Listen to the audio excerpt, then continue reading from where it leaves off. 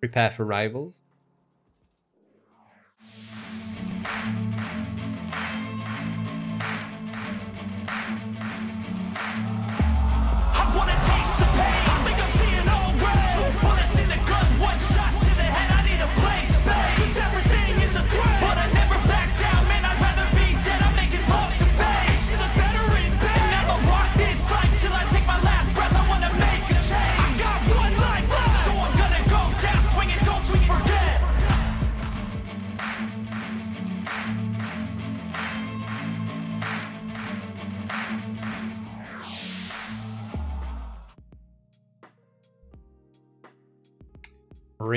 So hero wise it looks basically the same for both teams roughly, like on their spread of short swords, mauls and all the rest of it.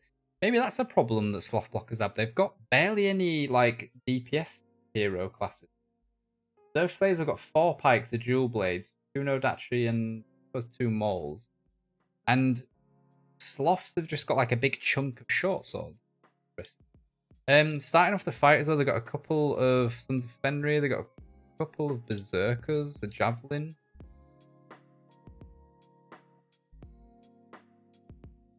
Interesting. So again, for Serfs against Slothblockers, the bans are Iron Reapers and Cataphracts. So the Defenders got Falconettes and Flames out, it looks like. At least one set, we'll see if they've got more now. Although I'm not going to have much time to look at stuff because this kicks off so quick that you can't really look at stuff. But we'll try getting it done. They've done like a 50... No, it's a 10 on A and 5 on B. So the attackers have got Falconettes. So Header's just changed to Falconettes. He's going to get down the A side breach because he's right underneath me. I just did swap. The Defenders have got Flames, Decalion, Shenjus and Falconettes out. So they've basically got 4 specials. I know people say Shenju's a musket unit, but they're basically used for their bombs. This sort of situation. So they're going to have a lot of stopping power when they actually get pushed through, especially if they come in a big blob. Got a lot of heroes on the wall, but not really units. Kaelin are just behind the wall here. Where are the Shenjus? There's Shenjus. Flames in there as well. Apologies for not looking at the map, but I want to see what's going on. It looks like the fight's going on B side already. Breach is down. Gate on A is about to drop down. Good little push here with the Berserkers on the B side. Serfs aren't reacting just yet to it though.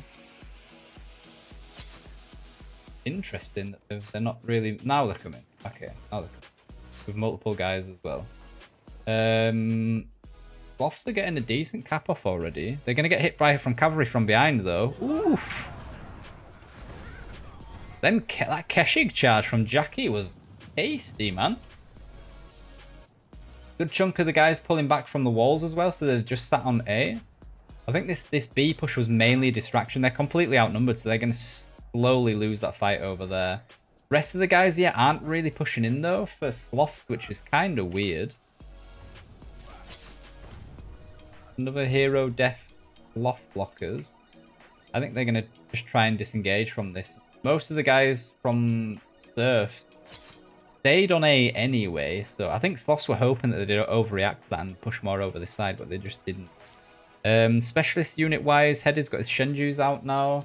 Mask Flame's still got Falconettes, DK... They've still got basically all of their specialists, apart from the Decalion. Oh, there's the Falconettes. There's the Falconettes shooting straight down on the way. That's another decent position because it can hit all along it. It's obviously a bit more like... what's the wording? It's easier to counter being sat there. Let's say that. It's a lot shorter route for the... Ooh, then Shinji's from back there as well doing well. That is a bad treb. There's like half a unit of Palace Guards. Although... Got a Brachio running in there now. Nothing's going on at B really. It's just Shady over there being a nuisance. The Siphorophanoi though from Serfs are doing work. A couple of the Slothblockers heroes tried jumping on top of them. It didn't really manage to do anything. Header just died. Didn't see it though.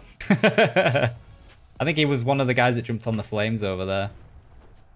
Very scrappy fight so far, but Serfslayers are definitely winning. They've killed more, 100 more units. They've killed more heroes.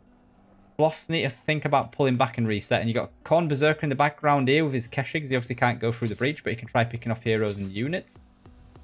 You've got a couple of the enemy here as well. So Derevni, Esponia, Roxor pushing out just to be pains in the ass. Khorne can just get back in now and heal if he wants to, rather than sacrificing his unit. I think he's probably going to do so. If he waits too long, he's going to lose his guys for no reason. He should think about pulling back out.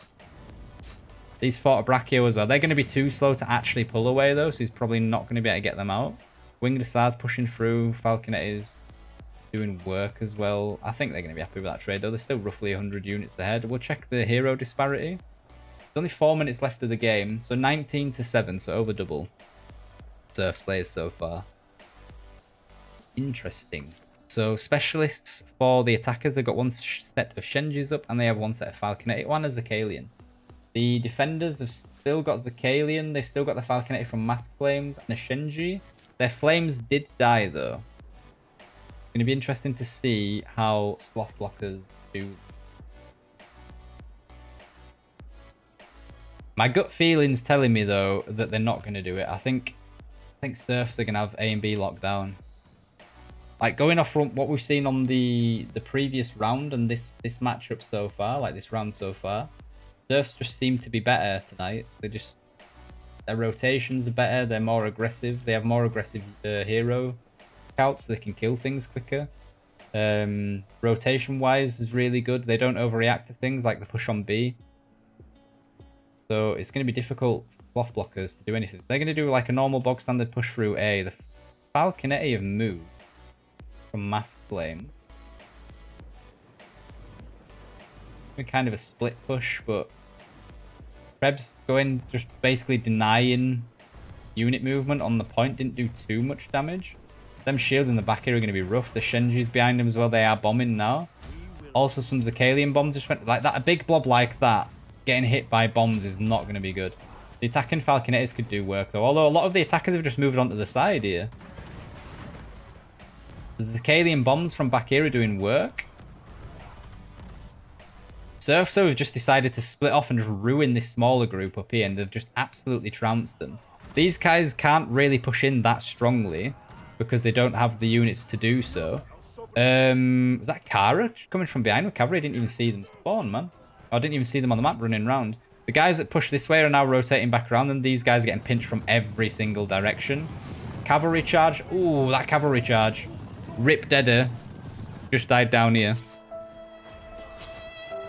Maybe that was a rip Slothblockers. They just got fucking ruined, man. Holy shit. That one Winged Assar charge, though, from the attackers was fucking tasty. And then, like, as soon as that charge out just, like, calmed down, everything was gone. And to be fair, I think I need to lower the volume of that bloody violin a little bit. I noticed I was almost having to shout to keep going. So unit-wise, massive difference. It's basically double now. So 350 to like nearly 700-ish. Not quite double, but you've got a couple of guys spawning at the back trying to go for B, but Derevni's already up there.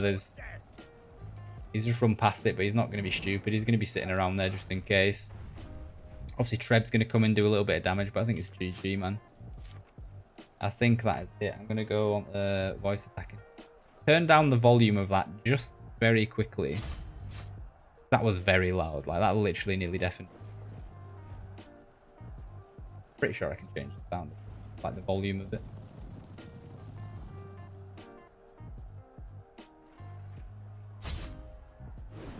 Obviously, I'm not looking what's going on now, but it's literally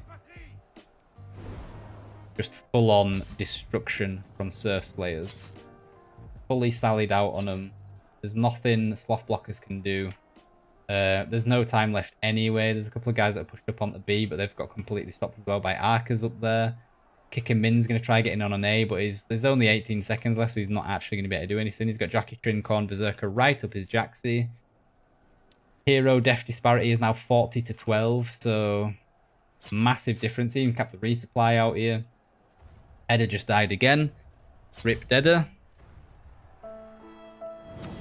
That's better. That's a bit better from the sound. I should maybe make it a little bit quieter, but that's a lot better. Jackie Trin again with the MVP, 2 in a row. That was rough for the Slothblockers, though. They did not get any momentum on that attack.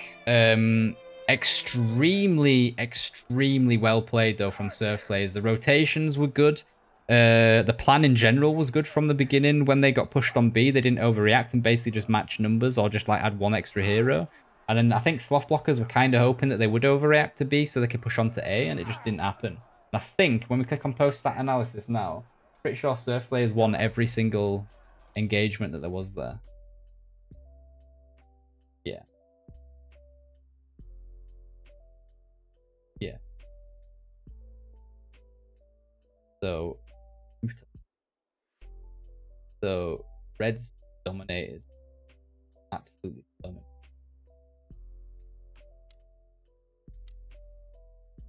Isn't that the wrong way around? Troops killed 478 to 900. Death count. Shouldn't that be the deaths of each team, not the kills? I've been saying it wrong all evening. But never mind. Reds dominated. They won every engagement. Absolutely nuked the heroes.